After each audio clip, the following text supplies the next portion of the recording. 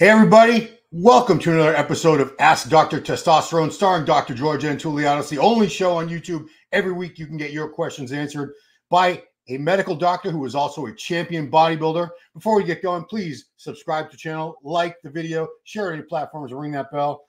Ask Dr. T is brought to you by his book, The Bible of Bodybuilding 2, over 700 pages, full of pictures and great information on training, nutrition, supplementation, and PEDs. You can get that on Amazon.com.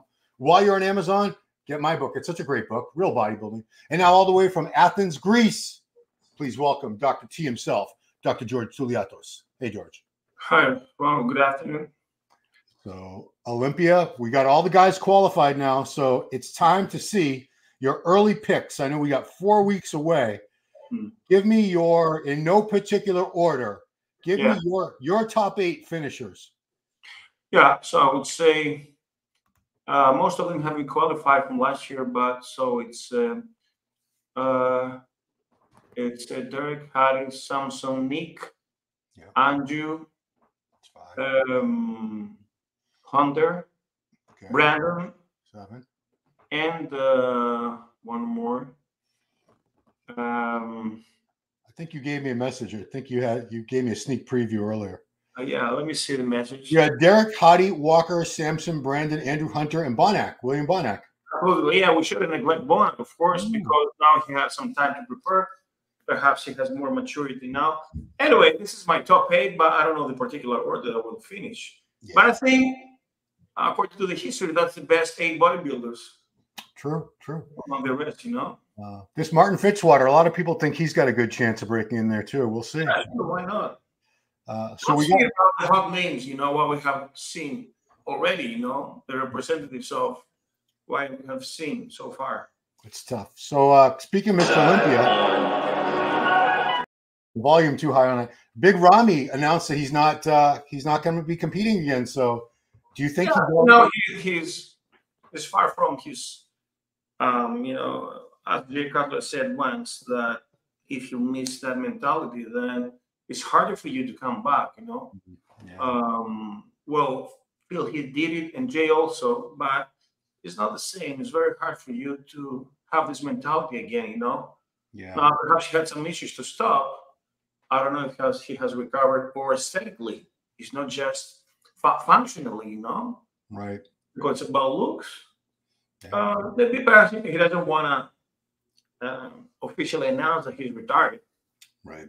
But I mean, the fact that he took 5th the last time he competed at the Olympia, and then he took 4th at the Arnold, it's not a good look for a guy who was because he competed right after the Olympia 22 at the Arnold Classic. Too much. So, you know, I saw him in Rimini at last year, and he was a little bit downsized, like coming off from a cycle, you know. Yeah. He did some photo shooting for Banana, but I don't think he pushed himself in order to be back in the preparation. Right. Yeah. I mean, if he's done, he had a great career. 10 years as a pro. Yeah, I mean, the biggest guy on stage ever. I mean, he had, bigger legs than Ronnie's, you know. Oh, bigger. I don't know if anybody's ever had bigger legs than that, honestly, ever. Let me see if this video has. Dream. It does. Yeah, that was Gollum. We lost the guy at 36 years old. Yeah. Gary Marks of Rich Piana, he took it to very extreme. Yeah. I don't know about Sithol, but, you know, he was so huge. And dying at 36 from cardiovascular issues, we discussed this with Conor many times. Yeah. Is the cardiomegaly and the cardiomyopathy that it does. It's the coronary disease. It's also the left ventricular hypertrophy that make things a struggle, you know. And unfortunately, in your 30s, dying out of a heart attack is something extreme. But eventually, with bad, poor habits, meaning the steroid abuse, the lack of physical activity, the enormous BMI that puts a lot of stress, and you have a family history, it's done. You know, you don't need more. Yeah, I mean, he was trying to get to 400 pounds, and he got to over 360. You know, Greg Kovacs was a big guy at 400 pounds. He was 6'5". Yeah. And besides, he was a very, very strong dude with very thick skeletal structure. Yeah. So this guy started from, I think, from 170 pounds and pushing himself Yeah. It's not the best idea to do it fast because it's unhealthy. Right. So, all right. Well, let's get to some questions from our viewers. This was actually supposed to be in last week, and I skipped it by accident, so this was my bad. Someone wanted to know, is growth hormone good for a person with type 1 diabetes? Can a diabetic use it? Can growth hormone give you diabetes if you don't have diabetes? Yeah, it can give you type 2 diabetes. Now, if you have type 1, it means that you're using insulin. Right. So you don't produce insulin, but you're using. And also, GH with insulin, it increases the IGF-1 release from the liver, and it's very anabolic. But because of the fact that GH gives you hyperglycemia, then you need to manage and adjust your doses of insulin, but also carbs when you're type 1 diabetes. Yeah. So if you have type 1 diabetes, is it more dangerous for you to use growth hormone than a guy who's like? So if you have type 2, it's not a good idea to start. You definitely can reverse type 2. Okay. Yeah. Or with lifestyle, with nutrition, and with medication. But with type 1, you have one extra tool, one weapon, which is the insulin. And people that are type 1 and use insulin are getting more jacked and nourish the body, as long as they start with insulin, they feed up the muscles. And if they train, they gain some size. Yeah. I mean, I remember you're a little younger than me, so you might not remember. Do you remember a guy named Tim Belknap, a bodybuilder in the early 80s? He was the first pro bodybuilder that we know of that had diabetes. I believe he was type 1.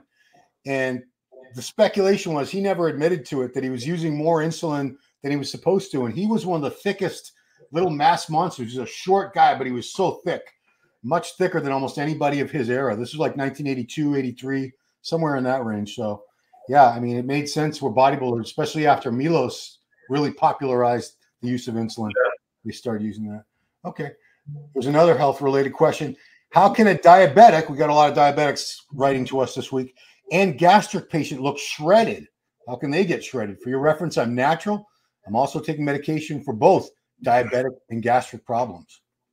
Now, as I said before, being a diabetic means that you have, as you're alive, insulin, okay? Exogenous insulin is in a life yours because you feed your body. Yeah. And you do that all the time, and you can rush your nutrients into the muscle. Now, the point is that insulin, if you overdo it, you don't get shredded because it increases the water retention, the fluid retention, and it's also a fat storage hormone. So you need to manage your carbs intake and the units of insulin that you use. You need to play smart this game. And now the gastric part is hard because you need to digest food. Now, obviously, being shredded means that you don't eat that much, but you need to digest at least protein. So you need those digestive pills, okay, with the like probiotics, digestive enzymes, kind of things like that. Enzymes, yeah. Yeah. Okay. But missing meals is not good. The point is, missing calories is good for one hand because you need a caloric deficit in order to be shredded, okay? So manage your absorption and your digestion and your assimilation of food. Yeah. So there's really no extra challenges for a diabetic. I mean, it's calories, lowering your calories, doing cardio. It's doing what we all do to go. It's very useful to use insulin all the time, Yeah. He has to because he doesn't produce. So play smart the game also and eat clean. Don't eat junk. Gotcha. All right. Next one is, gentleman says, I have chronic fatigue syndrome, but I love lifting weights. I have poor recovery. Is it better to train heavy duty style, HIT? No, because heavy duty breaks down the nervous system. But chronic fatigue syndrome has to do with adrenal insufficiency, the burnout of the adrenal fatigue. And mainly it's because of lack of sleep and overuse of stimulants. Definitely the HIT is not a good idea because it stimulates that much your nervous system and you need many days to recover, especially without steroids. But it's also diagnosed by very low cortisol, and the DHEA also is very low. But mainly you need to sleep efficiently, 11 to 7, of course. Yep. Stop all the stimulants and let the labs fix by raising cortisol at least to the mid-range.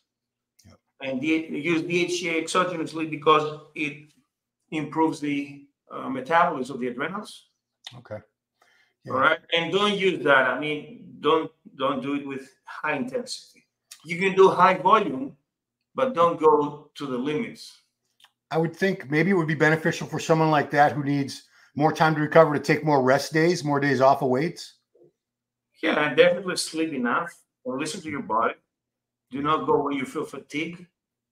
Okay. And of course, check out your iron levels, your ferritin, your folic acid, your B12, and your D3 vitamin, all of them. Okay, fair enough. Okay, this is a follow-up question. Last week we talked about IGF-1. So the gentleman wanted to know, if I understand it correctly, I inject the 2 IU of growth hormone after training, then eat something, and then directly inject IGF-1 LR3. Is that what you're saying? So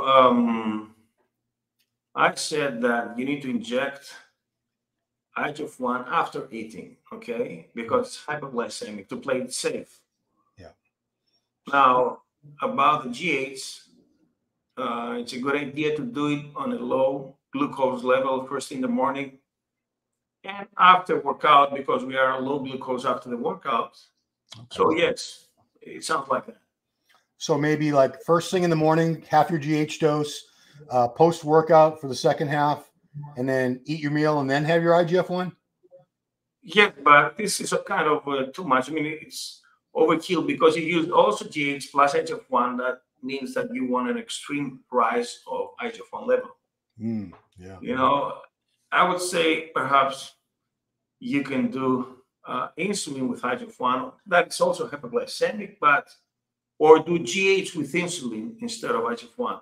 So GH plus IGF-1 is like overkill, too much, right? Oh, yeah, I think so. Yeah. Okay, fair enough. Here's a good one. I know we've talked about this before. Does creatine, the supplement, cause kidney damage? And does it give a false elevation for kidney values when you do your blood work? It doesn't cause kidney damage to healthy people. And personally, when I'm taking 5 grams, my creatinine is no more than 1. Okay. But if you have renal issues, yes. Plus, now to other people that don't hydrate or don't rest, creatine metabolized to creatinine. Also, red meat contains creatine. That creatine that also increases the creatinine because it's metabolized. Yeah. So with people with, let's say, creatinine 1.3 or more, I'll tell them quit from creatine and red meat consumption for 1 month. And let's see if it goes down. Yeah. Also, non-steroidal inflammatory drugs increase creatinine levels, and GH lowers creatinine. So you need to know that GH is supportive of the kidneys. Yeah. Or even when, I think we've talked about, if you want to have a lower creatinine reading on your blood work, to stop training for a couple of days before but not to all the cases. I mean, hyperrhabdomyolysis. Some people, and the creatinine was untouchable, you know. Oh, wow. So it remained well. But to other cases, if it's also dehydration, yes, it may elevate, and then it stresses the glomerulus. Okay. Our final question, Dr. T. Many soccer players got caught with Nandrolone in the 90s, including Edgar Davids and Pep Guardiola. Why would Nandrolone help with soccer?